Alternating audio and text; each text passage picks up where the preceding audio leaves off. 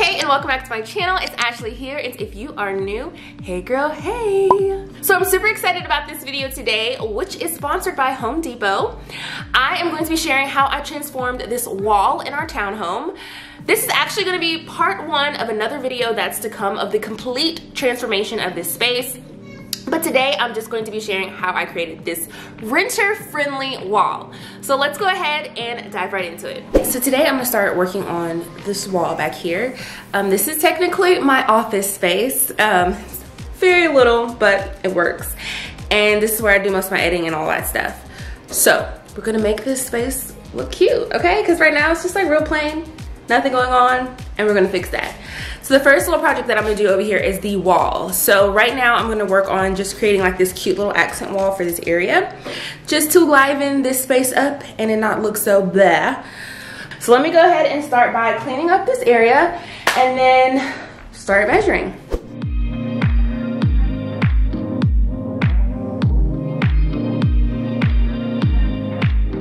So after I cleared this space out, of course, the next thing I did was start to work on the wall. So I already had some of these poplar boards, and they were perfect for this particular wall because I felt like if I used any of the other boards, they would have protruded out too much. And these were only 1/4 of an inch thick, so it was perfect for this space. So I first sketched everything out onto my iPad to see how I wanted it to exactly look on this wall. And now after that, to visualize this even more, I just started to place these on the wall to see if it was actually gonna work out well, and it did. I also took some tape and I just taped it to the top so I can see how high these were going to be on the wall and if it was going to look right. After that, it was time to measure the wall. So I got my lovely husband to assist me, and we measured the right side of the wall, and then we measured the left side of the wall. So when I went to go get the big old sheet of plywood, I would know what I needed to get it cut down to.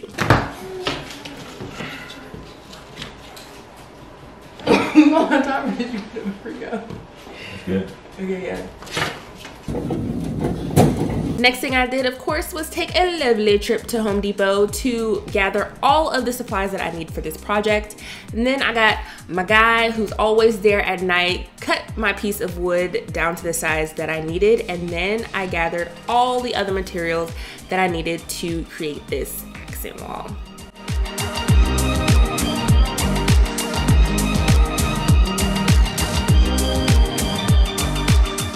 So the next day, the objective was getting the sheet of plywood on the wall. So on the left side, it fit perfectly, but on the right side, I already knew that I was gonna have to cut the wood down a little bit more just so that it can fit in this area because of the little notch that was over on the right-hand side. So basically, I just got my measurements, and then I started to mark off where I needed to cut with my jigsaw on this. Most people use plywood if they have like textured walls, and they'll put the piece of plywood up. But for me, since we were renting, I was using it in that aspect so that I wouldn't have to paint on the actual walls. So I was trying to make this as renter friendly as possible.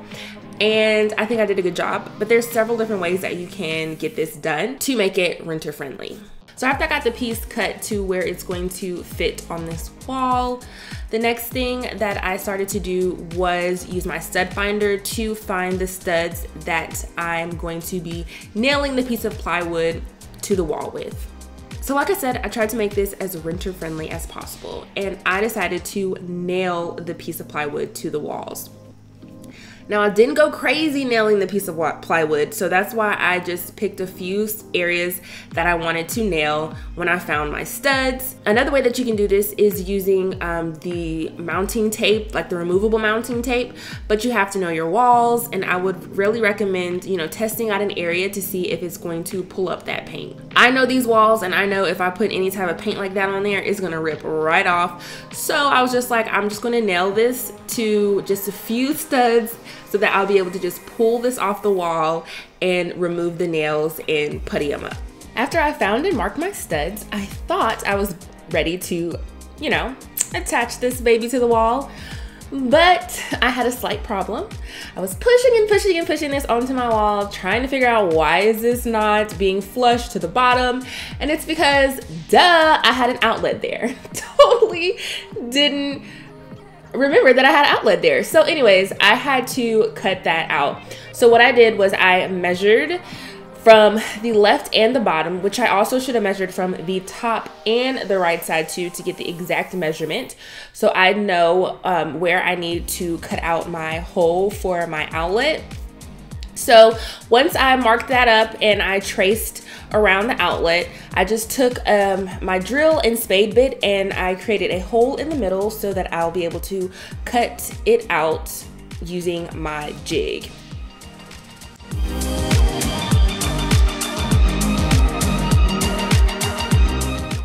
So like I was saying, I should have measured from the top to and the right side, because you want to make sure you get the perfect measurement so you won't mess up your cut. So anyways, I knew that I could fix this, so I really didn't make a big deal out of it. I just smoothed it out and moved on. So after I got that done, I can finally nail this to my wall. So I just took my nail gun and started to nail this board to the wall. After I got the plywood up, it was time for me to add my poplar boards. So the first thing that I did was I had to mark off where I needed these to be cut on the left side. When I marked that off, I just took it to my miter saw and cut my pieces. So keeping it renter friendly here, instead of nailing these to the plywood, I am going to be using my heavy duty hot glue gun here, and I am going to glue these pieces to the plywood. And the glue sticks that I used were the Gorilla glue sticks, because honestly, once you put that glue on here and you glue it onto the plywood, it is not coming off.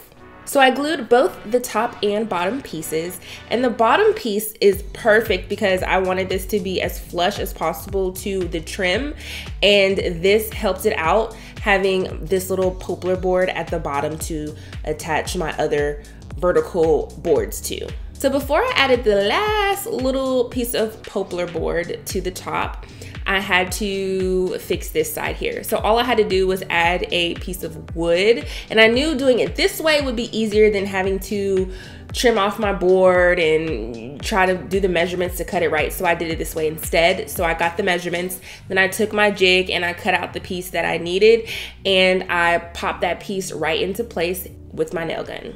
Okay, so after I got that done, now it was time to work on the vertical boards for this wall. So since I had that little piece there that I needed to cover up, I had to do this a little bit different. And so the measurements that they were spaced out from each other was a little wonky, but it all worked in the end. So I started by having that one piece on the right side, which I needed anyway to cover the area where I cut that notch out.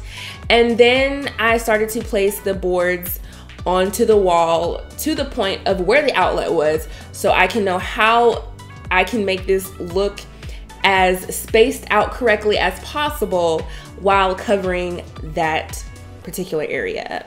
Once I got my spacing down, the next thing I did was I started to mark where I want to cut these onto my miter saw. Not only did I mark the sides of these, I also marked the top, so after I was done cutting, I would know where to place them back. The next thing I did was I started to work on the top trim piece. So I used a 1x2 by 8 foot board for this part. And first I just marked off where I wanted this to be on the top here. And then I also measured it out too, so I'll make sure that it is a correct cut when I take it to my miter saw and cut this piece out. So once I got this piece cut to the correct size horizontally, I needed to cut it the correct way vertically. So I just took this piece that I had previously cut out and I marked where I needed to cut on this board, and then I cut that out on my table saw. The next step was adding these poplar boards vertically onto my piece of plywood. So to do that, I am going to use my liquid nails this time instead of using my glue gun, because like I said, if you use that glue gun and you stick something on there, it is stuck. It's not coming off. It is there. So I use my liquid nails so I can have that wiggle room to kind of straighten these out if they were crooked or anything like that. You can definitely use a laser level for this part, or you can also just use a leveler to help you. And once I got all of those pieces put up on the plywood, I just let this dry overnight. So the next step was caulking. So I was a little nervous about this. I don't know why I was so nervous to do this, but it's pretty easy to do. So the first thing you want to make sure you do is you want to cut the tip at an angle, and then you also want to have some water with you. So when you do start caulking the sides, you'll be able to kind of smooth it with your fingertip. So I did that to all of the pieces that were attached vertically, and then I also did any areas that just needed to be caulked. So now I started to prep all of my wood for painting. So the first thing I did, of course, was sand everything down. So I sanded any rough areas that I had to make sure that this was nice and smooth. And then another thing I did, since I am using wood, is I needed to prime just certain areas, which it technically was like 2 or 3 areas. And honestly, I didn't even have to do this because the paint that I'm using, which I'm going to talk about in a second, it's like a 1 coat thing, and you really don't even have to do that. But since I was using wood, I just wanted to go ahead and prime this one area that had the wood knots because I didn't want any bleed through. So to do that, I'm like extra precautious. So I put shellac on there first, and then I put a shellac based primer on there, which my favorite one to use is the Zen 0123. And then I let that dry, and after that, it was time to paint. And so after that, I totally wasn't finished when I said I was done, but I just taped off the areas that I did not want to get any paint on with my painter's tape. So for the paint, I took another trip to Home Depot, and I had to choose and decide on what color was gonna look good with the wallpaper that I was gonna put on the top of this wall. And that color that I chose was Solstice, and it's by PBG Paints, and it's a part of their Timeless collection, and I am in love with this color. So the good thing about this paint is that it is a new formula that they have created, and it is washable. So if you have kids, this is perfect. It also will go on in 1 coat, but since I am going to be painting the wood, I was gonna need to use 2 coats, for the first coat acting as my primer. So this paint has a wear resistant finish, and the color that you choose is the color that is going to be. And honestly, this color takes on so many different looks, which is what I love the most about it, because it looks blue, it looks green, and then it can look gray. I love this color, it's so beautiful. But yeah, this is a really, really good paint and stain resistant, and I just love this color. And of course, I'm gonna have this color down below for you because it's amazing. All right, so now since I finished painting the bottom of my wall, which, oh my gosh, I love this color. I love that color. Now I'm going to start to add wallpaper to the top. So the wallpaper I'm using is the same wallpaper that I have on my fireplace, and it is a removable wallpaper. So before I started to add this wallpaper to the wall, I had to, of course, get my wall ready. So I removed everything that was on there. So once I got everything removed, I unrolled the wallpaper, and then I rolled it back up starting from the bottom, if that makes sense, and rolled it up so when I start from the top, when it drops down, it will be the correct way up, which you can kind of see what I'm talking about, because what I'm saying I feel like it doesn't make any sense. So to start adding this wallpaper, I started from the left side first. I did this 1 panel, and then I moved to the right. So I did it that way because I literally only had like 1.5 roll, and that half roll was like scraps from when I did my fireplace. And I honestly used this for something else too. So I was working on just a little bit of stuff here, but 2 rolls would have been, like 2 full rolls would have been good for this wall. So anyways, I just started to add everything on here, working from the left, right, then I went to the middle, and it all worked out in the end, and this was just very smooth to add to the wall, and it's totally removable, which is a plus. I don't know why I didn't think of that. So you just put the drill on the nail, tighten it, and then do it in reverse. So smart! Think outside the box.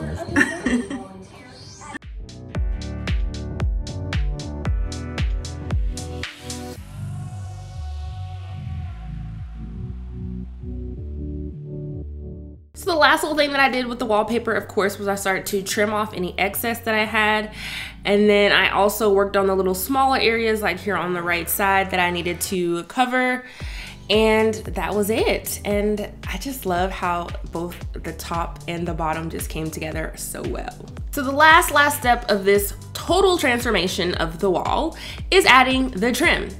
So I've already done the right side, and now I'm working on the left side, and all I have to do is mark off where I need to cut on the left side, and then also where this light switch is, I just marked on the sides so I can know where I need to carve out this section so that it'll be flush on the wall. To do that, I just used my rotary tool, and I used the ball tip, and I just started to carve that area out. So once I got that done, I just took my sander and I sanded both of those pieces, and then I stained them. So I did my favorite stain combination now, which is golden oak, and then you use sun bleached, and it is the perfect stain combination. I love it. So I did that, and then it was time to attach these to my wall. So to attach that trim piece, I'm just using my hot glue gun again, and this was perfectly okay because I put that wallpaper up there. So when I did press this down, if there was some glue that was to come up, you know, from the back, from me pressing it down, it would be on the wallpaper and not the actual wall.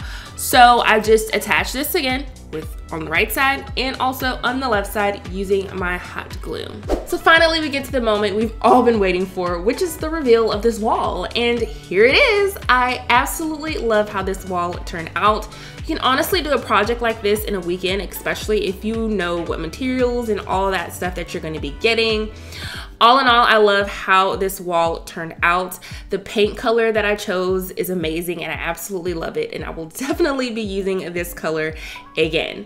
There were a few bumps in the road, but that's what happens when you are doing a DIY project. All the materials that I used, I will have them linked down below. This is not going to be the final look of this space. Again, this is going to be my office area, so if you want to see that video, make sure you are subscribed to my channel. If you enjoyed this video, make sure you give it a big thumbs up. Make sure you comment down below to let me know what you think, and I will see you in my next one. Bye.